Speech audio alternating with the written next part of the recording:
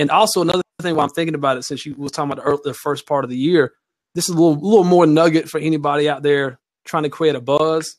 The first quarter of the year, so like January, February, March, is almost like the off season for like the music industry, because sales are so low because everyone's so broke from Christmas and all that stuff. And so it's like a good opportunity for a lot of artists to come out. There's not as much big projects being released during those times. So that's typically a time for new artists that are trying to break through to come out.